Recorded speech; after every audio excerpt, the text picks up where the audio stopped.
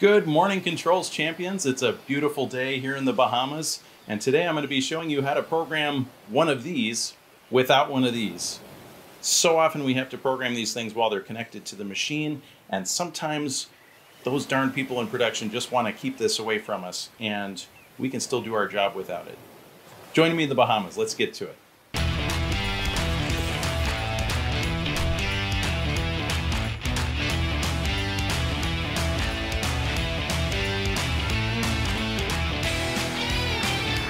Let's talk a little bit about what we're trying to do. I have a penny and a quarter, and this is going to be a very simple presence-absence application. I want to know, is there a penny in view? And I want to make sure that it's a penny and not a quarter. So first, is there anything on the view? Second, is it a penny and not a quarter? We've already got this basically set up. It's got good contrast for a penny. The quarter obviously isn't great contrast. I'm not going to worry about that right now because I'm not trying to detect that. That should look very different than the penny. So this ends up working well. So first question is, how do we record? Well, we go to this button here, Record Playback Options, and we make sure we're saving it to the right place. This is also available under Image. There's a Record Playback Options as well. So there's a record tab and a playback tab. Where are we recording to? Well, here we can have a folder, and I've already recorded some images here. I'm going to just go delete the images out of that folder so this will come back to 0. So there are already some images there just because I was using this for a test run before I did the recording. I'm just going to clear the record folder. Clear everything, delete, yeah, good. Okay, so it's empty now. I've got a way that I generally like to approach this, and I like to have a pass folder and a fail folder. And you can also have it keep track of this in some ways, record pass images to good folder and bad images to bad folder. But I want to specify right now, I know that these images are good, I know that these images are bad, and then when we go offline, we can run through those images and make sure that our application works properly for those. So I'm just going to tell it do not sort right now. I'm already telling it to go to a pass folder.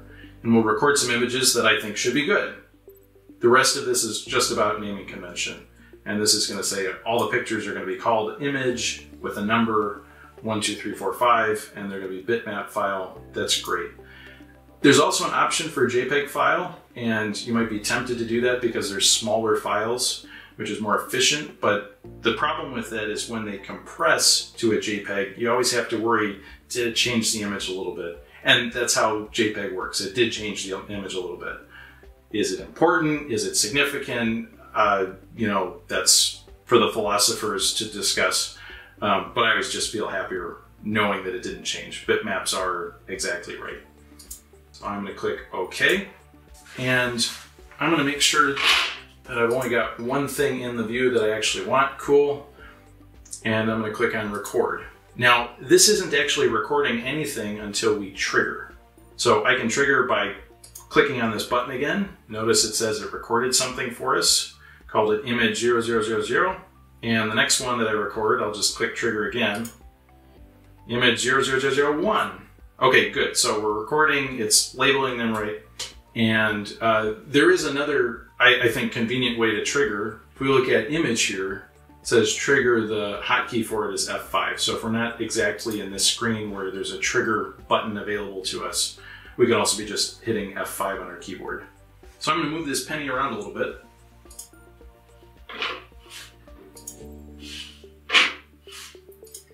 Just take a few more pictures of it. Okay, in my book, those should all be passing. You know, the penny's in different locations, but there is a penny, and it's not anything else. It is a penny. I'm going to add one more that's rotated a little bit, and that'll come into play here in a moment. Okay, so I'm going to stop recording, and now I want to make some bad images, things that should fail. So I'm going to come back to record. Now we're going to record into a fail, or we could say good and bad, or whatever. Nomenclature isn't that important. And it's letting us know right here that it's going to create this folder because it doesn't exist yet. So, okay, sounds good. I'm going to trigger once. So if there's nothing there, that should definitely be a fail. I'm going to turn on record and I'll trigger again. Look, we recorded something in the fail folder, image 0000. Okay, so it starts counting over again when it's in a new folder. And then if there's a quarter in the field of view, those are also fails.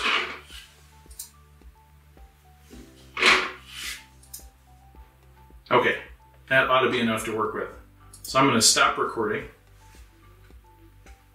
And now I'm going to disconnect from the sensor and I'll be able to set up a project with that.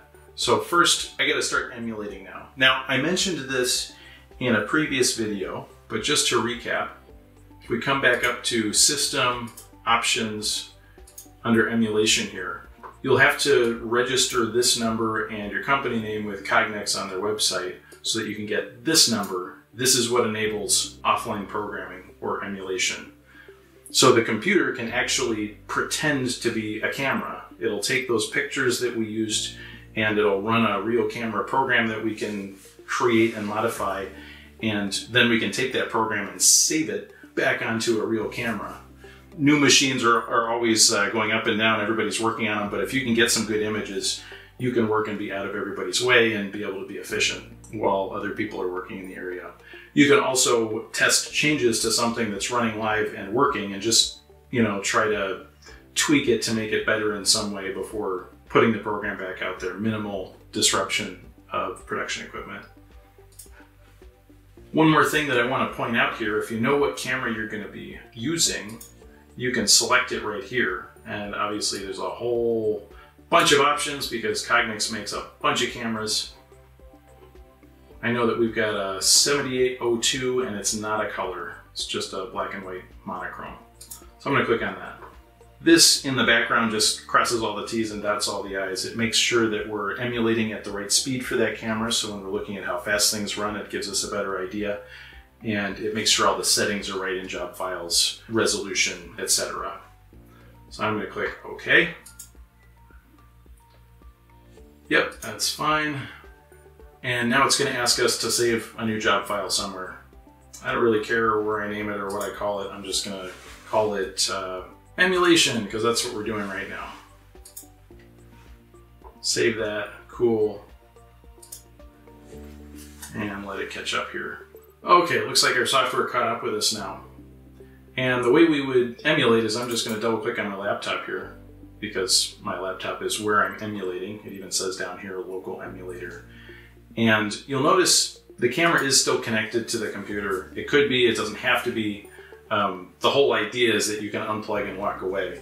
For the sake of just showing you that this can work without being plugged into the camera, I'm going to unplug it now. Okay, we're unplugged. I'm going to click on refresh just to prove that it's not in the tree anymore. So no camera there. We really can emulate this. So we want to set up a playback folder now. And I'm going to click on this button again. Playback is set for some whatever thing it's set for. Well, it looks like we lost our link there as well. Going to. That's the folder that we were saving things to. Again, we've got pass and fail. Let's start with pass. Let's make sure we can find all the good images. Click on OK. Now that I've set that up, we're in playback mode and I can step through those images that we took. And these are only the pass images, so it'll just loop through and we can see the same ones over and over again, no quarters or blanks. Okay, so the focus here isn't really going to be on the program itself. I'm just going to do a really easy PatMax tool just to find that penny, and let's use a circular model.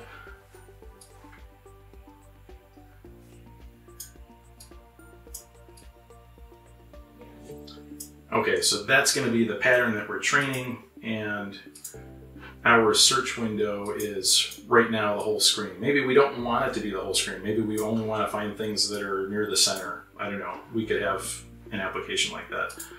I'll click OK just to have something. Notice it automatically taught this pattern. It recognized that green line as the border of the penny that we're seeing. I'm also noticing that because we have ambient lighting that we're using, there's a little bit of a shadow cast. The light is coming from this direction, casting a little bit of a shadow on that side. So I'm going to point that out because it's not ideal. It's probably not something we would want in the real world. But again, I think it's fine for here. Okay, so now that we've got that set up, let's just step through the pictures and see if we pass. Now, that was the one we trained on. It passed on the second one, did not pass on that one. Why is that the case? What's different? Looks like it's rotated the same, it's just in a different spot on the window. So now we got to actually look at the tool. I'm going to give this tool a name. Let's call it penny, because that's what we're looking for. And we didn't find anything, so nothing's showing up here. Let's look at settings. First thing I'm going to guess is maybe the acceptable threshold isn't quite what we want. What if I reduce the acceptable threshold for this pattern? Maybe you'll find something.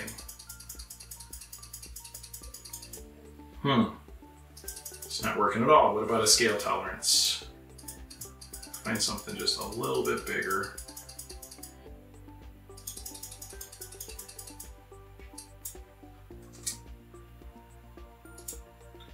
What about a rotational tolerance? I really don't mind if this rotates all the way around. Looks like that was the key right now, so I can bring this back to 50 probably. Yep, looks like it. And the scale tolerance even, because I do want this to be as specific as it can be.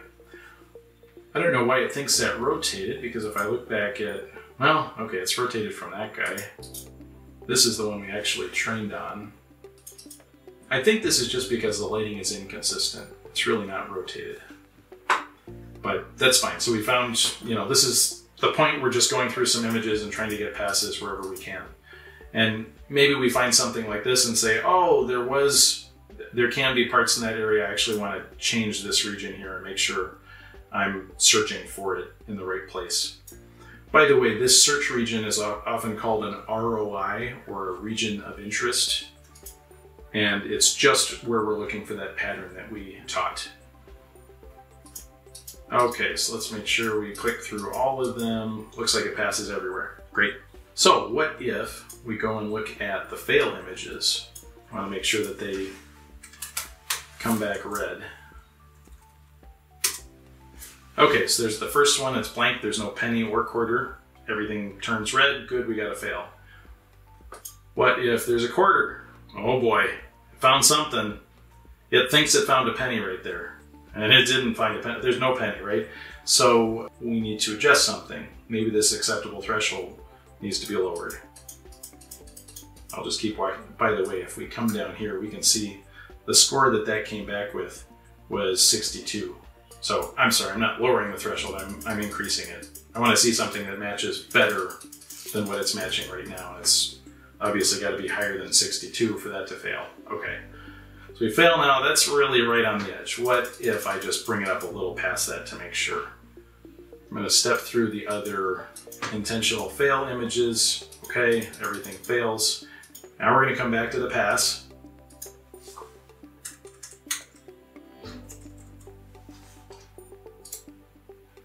I'm going to make sure all of these still pass.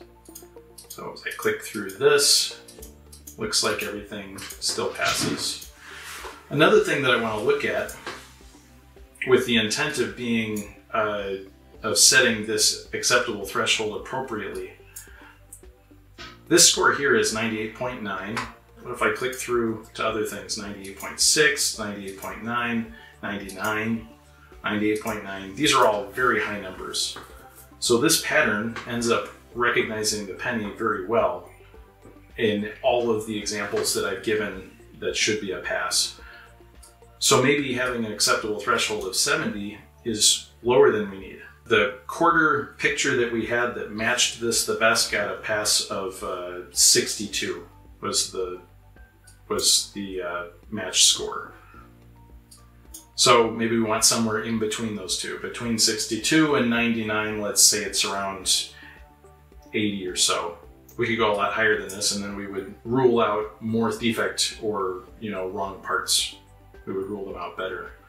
Another thing to think about is, how do you want this system to fail? Because it may not be perfect every time. What if there's a penny that comes through that has a piece cut out of it? Or what if there's instead of quarters, what if we had something that looked kind of like a penny that was closer in size, a nickel or a dime? We're going to want to make sure that either we say parts are precious, we never want to throw out a good part, or we say parts are cheap and one bad part getting through is expensive. So maybe we would rather point this towards failing good parts than passing bad parts. So in that case, maybe we say 95 here, and that would still pass for all of the images that we have. So that's again where you got to get the runtime in and see what it's like statistically on a large batch of parts. So I'm just going to leave it at 80 for now, somewhere in the middle should be good. Come back and test all of these. They all pass, good, and the fails.